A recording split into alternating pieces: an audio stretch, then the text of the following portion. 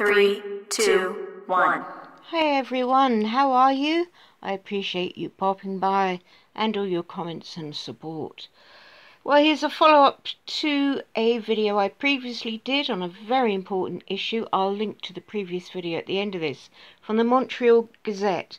Now, there are a number of class actions going against Watchtower, Jehovah's Witnesses, whatever, of their many names and companies you want to use, for concealing child abuse and the damages it caused when further victims came up and the children were denied treatment and safety and justice for what happened to them.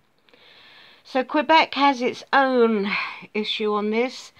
As I say, I reported on Quebec, so this is not the whole of Canada, just Quebec.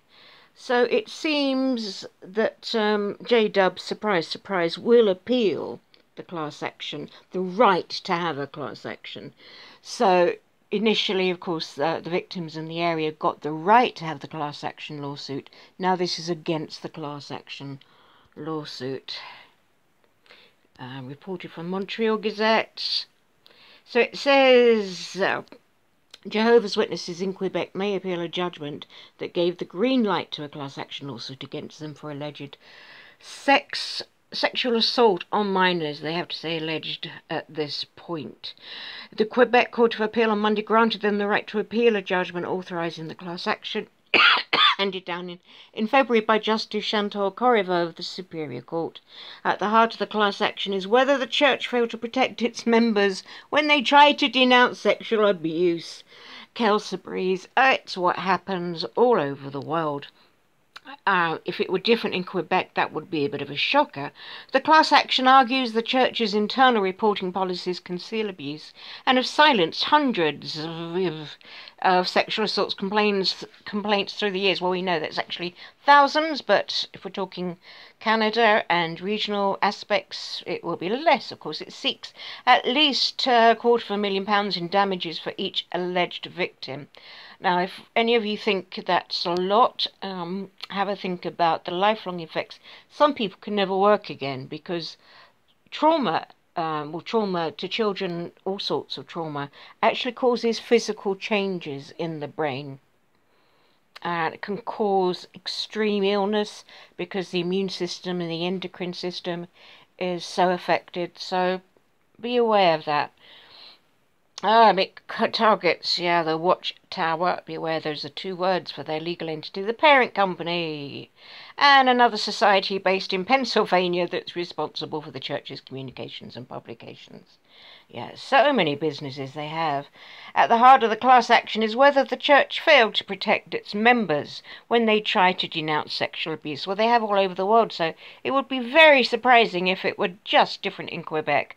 According to the lawsuit, Lisa Blaze, now in her 40s, first spoke out about the alleged abuse when she was 16 years old. She sought help from her parents, another Jehovah's Witness, and an elder, members who act as spiritual leaders in different congregations, but says she was discouraged from reporting the abuse in order to protect the community. Same stories worldwide. Why would it be different in Quebec?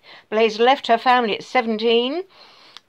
Many just do. They can't cope with living where there's a culture of silence and suppression over reality, and was officially disfellowshipped at 24. Well done, J-Dubs.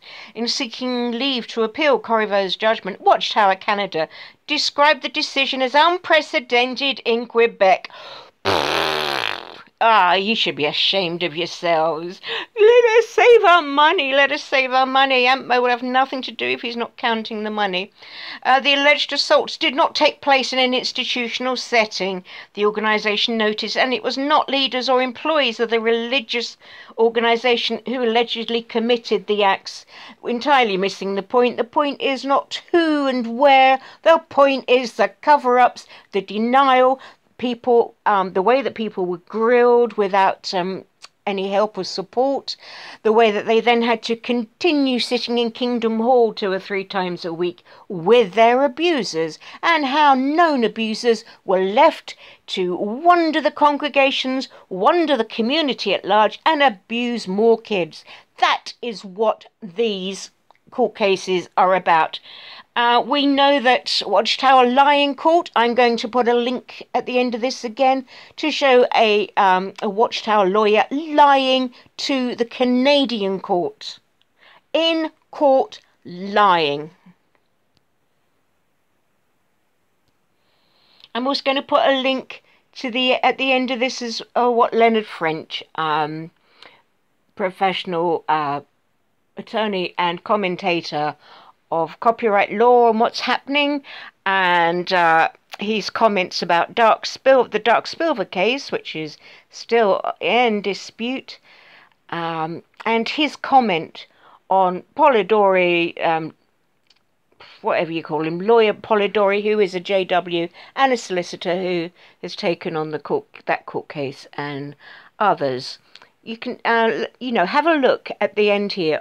I've got agitated again, haven't I? Have a look at the end here of what a professional attorney thinks of Polidori. Please look at the links of this case and of Watchtower lying in Canada, lying in the media and lying in the courts. Yep, shame on you. Shame on you, guys. Shame on you all. Thanks for watching. Thank you for bearing with me getting upset, and please hang on for the other bits. Bye. Gonna calm down now. That's clever that you're trying to use it that way. I'll give it marks for clever, but not for ethics and professionalism, Attorney Polidoro. When it comes to human rights, as I'm going to explain in the next few minutes, Jehovah's Witnesses are the canaries in the coal mine of human rights. Butter wouldn't melt, eh? It's boots. It's Tubbs. Hello, Tubbs. Hello. It's your place, isn't it now? I've had to put covers on it all. Otherwise I won't have a chair left, will I?